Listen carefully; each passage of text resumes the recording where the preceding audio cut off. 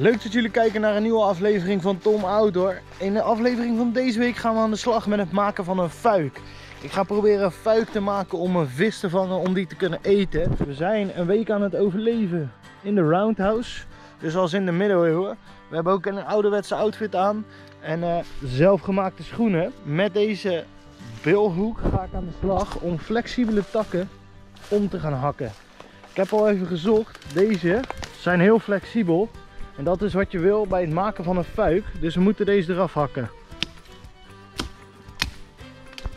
Hoppa. Zo zijn we de eerste takken aan het verzamelen voor de fuik. Hoppakee. We hebben hier nu een aantal eerste takken liggen zo. Ik ga eens kijken of ik nog meer takken heb. Deze twee kunnen er nog bij. Die wat grotere. En dan moeten we daarna op zoek naar meer van dit soort bomen. Want daarboven, daar kom ik niet bij. Ik ga aan de slag. En dan ga ik zo eens beginnen met knopen. En ik heb iets heel kostbaars gekregen voor Julius. Iets wat in die tijd heel kostbaar was, is geweven touw. Daar zit heel veel tijd in. Maar ja, een vis is ook heel belangrijk. Dus deze mag ik gebruiken voor het maken van de fuik. Ik ga aan de slag. En dan gaan we proberen een fuik te maken om een vis te vangen. En die in de rivier daar te leggen.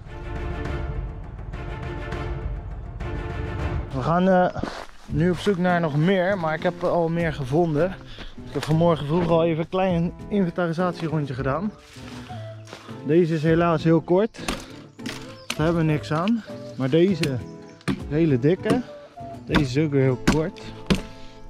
Ik ga jullie even neerzetten op een steen. Dan ga ik weer aan de slag.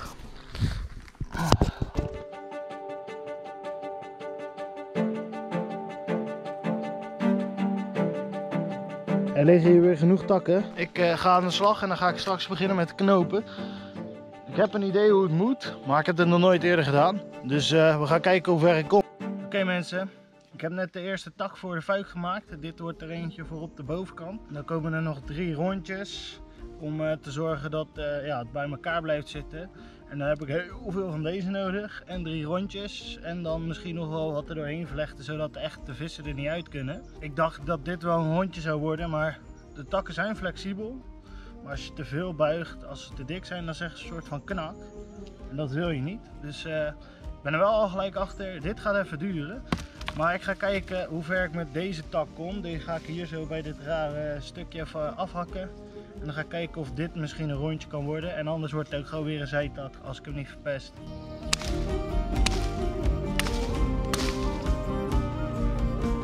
Oké, ik ga proberen de eerste ring te maken van deze. Deze komt best ver, eigenlijk gewoon heel ver. Maar goed, hij moet niet te groot worden, het rondje. Dus ik moet hem echt een beetje naar elkaar toe rijgen. Maar je ziet dat hij hier dan echt gaat knakken. Dus misschien is dat wel een mooie plek om hem vast te maken. Dan kan ik hem door het touw eromheen te rijgen echt helemaal rond proberen te maken. Ik ga kijken of het gaat lukken. Het wordt sowieso een beetje geklooi, uiteraard. Maar we gaan kijken hoe ver we komen. Dit is best lastig mensen. Ik wil een knoop die ik er makkelijk uit kan halen. Zodat mocht het niet goed zijn, kan ik het eruit elkaar halen en het touw gewoon hergebruiken. Niet dat ik het door moet snijden. Dus dit moet echt goed geknoopt worden, laat maar zeggen.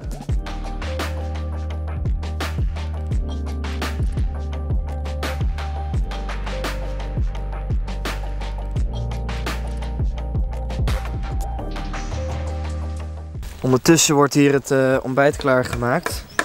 Havermoutpap met water. Dat zit hier mooi in. En hier hebben we dus echt het meel. Ik moet zeggen, ik heb er nu iets te veel water bij gedaan. Dus nu wordt het een pannenkoek. Ik heb 3... hondje! Ik heb de 3 ringen af. En hier wordt ondertussen een pannenkoek gebakken. De honden van de buren uit de toekomst zijn toevallig op bezoek. Maar hier wordt een pannenkoek gebakken. Ik heb mijn 3 ringen af. En dan moet ik straks allemaal zijtakken gaan proberen te maken. Oké.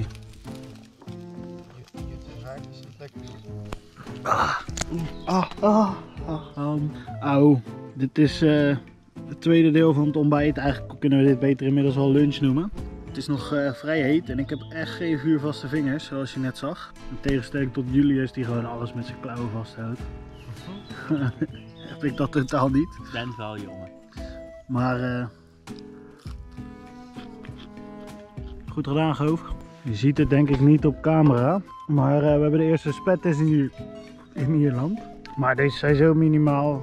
Dus we zitten gewoon prima buiten. Ik ga verder met mijn fuik zo weer. Ik ben benieuwd of het gaat lukken om het überhaupt af te krijgen. De takken die ik had, die zijn op. Of niet meer bruikbaar, laat maar zeggen. Dus de goede takken die ik had zijn op. En ik moet op avontuur. Ik en mijn lamet gaan op pad naar goede takken. En ik kreeg wat tips van die jongens. Want vanmorgen was ik gewoon in mijn eentje begonnen. Maar ze zeggen, je moet even langs de weg. En dan een klein stukje naar rechts. Die kant op. Daar zouden goede takken moeten zijn. Dus ik ga lekker met mooie sloffen op pad naar goede takken. Net lekker gegeten. Dus ik ben weer voldaan. Maar ik ben wel echt vermoeid elke keer. Dus we gaan zien hoe we dit gaan volmaken.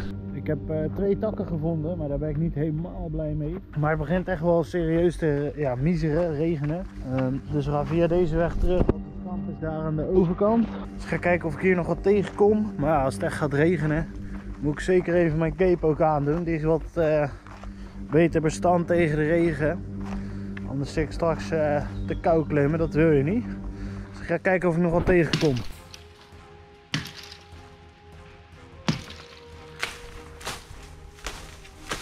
Hoppa. Gewoon op zijn blote voeten, hè. Zeiknat van de regen. Maakt niet uit. Zo. En deze zooi moet allemaal terug naar het roundhouse. Ja.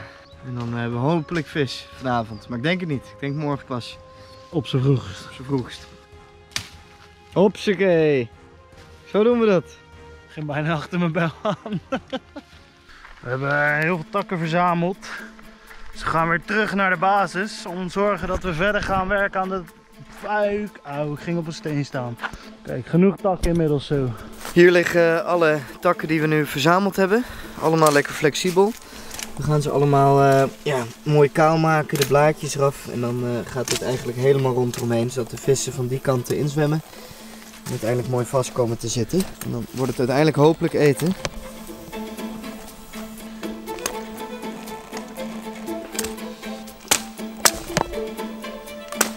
Ik ben aan het knopen in de hoop dat dit allemaal blijft zitten. Dit is nogal een werkje, want ik heb er nu 2, 4, 6 op. Ik ben denk ik nog lang niet op de helft, niet eens op een derde. Ik ben bang, Govert, dat we nog een keer moeten hakken, maar ik weet niet of jij nog wel een bijl in je handen mag houden. Dat weet ik ook niet, want mijn vinger is al door midden. Govert is hier de ingang van de fuik aan het maken. En hier ligt het wat we tot nu toe hebben. Ja. Maar het is veel meer werk dan je zou denken. Zeker, zeker. Ja, je hebt nu ongeveer de helft van de takken. En deze, dat is uiteindelijk waar ze doorheen gaan zwemmen nadat ze in die grootte zijn gezwommen. En die gaat ervoor zorgen dat ze er tegen de stromingen niet meer uit kunnen zwemmen. Dus we gaan ook die stokjes wat spitser maken. Zodat het een hel wordt voor de vissen. En een hemel voor ons. Precies. Nou, dan moeten we maar weer verder. Ik ben iets aan het maken. We zijn voor de zoveelste keer bezoekers. Dat gebeurt hier heel vaak. Maar ik ga proberen hier een lepel van te maken. Het houvast gedeelte is al best ver. Daar moet ik straks gewoon met een mes mee aan de slag. Maar dit deel moeten we nog even met de bijl doen. Ik ga straks met de camera ook filmen wat ik allemaal aan het doen ben. Maar nieuw project. Even weg van die visfuik die irritatie opleveren.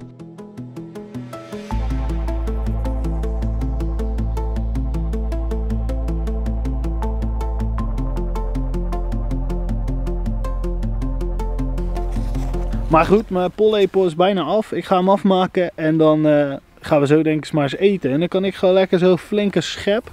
En Govert heeft er ook een gemaakt. Kijk eens even, mijn lepel. Ja, je hebt echte lepels en je hebt een lepeltje. Precies. Nee, ja, je hebt echte lepeltjes. Ja, en dit is een saladelepel of wat eet je hier precies mee? Ja, veel. Vooral veel. Dit is een dessertlepel, laat ik het zo zeggen. Nee, zonder gekheid. Ik maak deze even af en dan gaan we lekker eten maken. Gaan we even avondeten maken, Tom? En anders ontbijt voor morgen. Ja, precies. Govert is dus het haver aan het malen. Het vuur staat hierop met nu nog water. Maar we gaan zo ook hier met haver aan de slag. Want ja, wat kunnen we anders voor avondeten?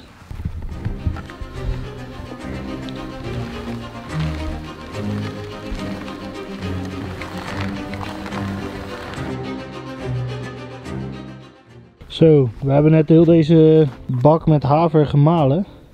En Govert is er nu brood van aan het maken. Of in ieder geval deeg voor het brood. Precies. Het is gelukkig best wel veel. Dus we hopen dat we daar genoeg van kunnen eten voorlopig. Misschien wel morgen als ontbijt nog een beetje. Dat zou lekker zijn.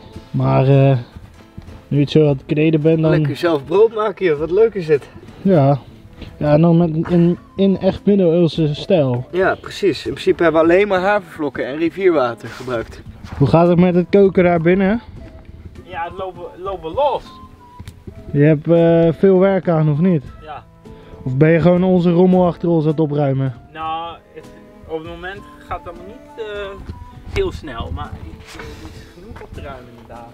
Ondertussen is dit van Govert al best wel op een brood aan het lijken. Misschien nog een mini beetje. Ja, zo deden ze dat vroeger back in the days. Dan liepen ze niet even naar de supermarkt toe of naar de bakker voor een broodje. Nee, dat ging gewoon allemaal lekker buiten. Ja, en best makkelijk eigenlijk de tijd waar wij nu in leven. Ja. Niet normaal.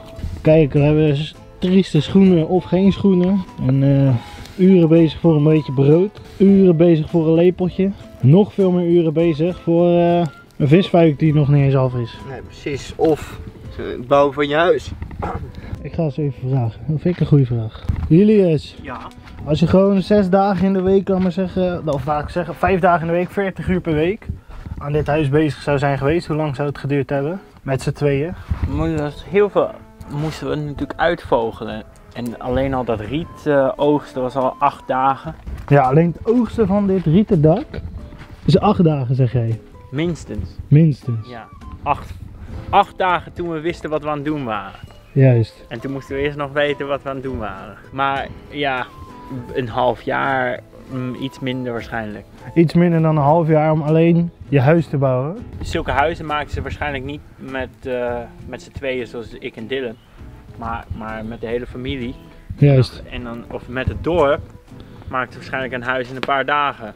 Ja, in een week. Of zo. Bedankt voor het kijken naar deze video. In de aflevering van volgende week ga je zien hoe we de fuik helemaal afmaken.